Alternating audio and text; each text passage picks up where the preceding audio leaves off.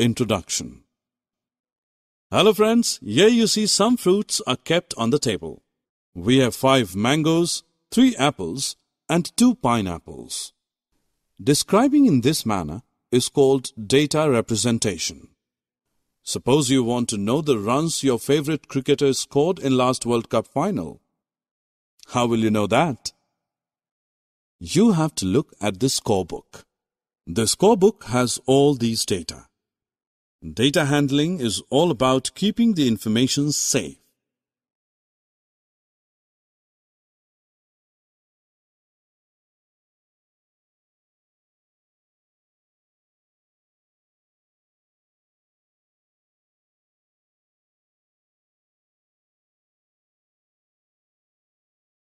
Objectives. At the end of this lesson, you will be able to record data using tables, represent data using bar graphs. Friends, it is easier to find out things when they are kept properly. Well-arranged things are easy to handle. Similarly, organized data is easy to interpret. Unorganized data is called raw data. The given data represents a raw data. We can arrange this data properly by using a table. Tables help us to represent data in a well-organized way.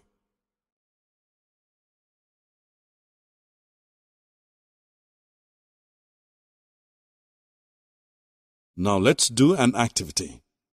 Take 2 dice. Throw both the dice together and note how many times the sum of numbers on both dice is greater than 9. Also note number of times sum is less than 9.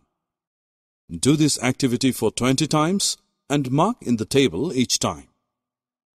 So we see that marking helps us to record data. These are called tally marks. Instead of counting each mark one by one, skip the count by 5s and add remaining marks to the count. This makes counting quick.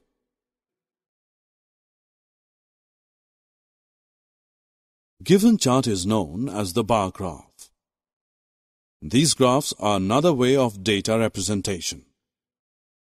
A bar graph uses bar to represent data.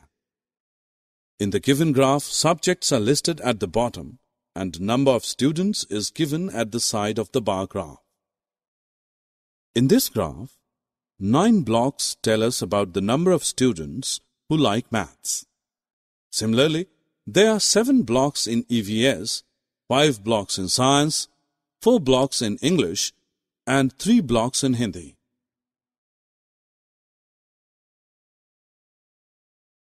Summary. Let us summarize what we have learned. Unorganized data is called raw data. Organized data is easy to interpret. Data can be arranged using tables, tally marks, and bar graphs.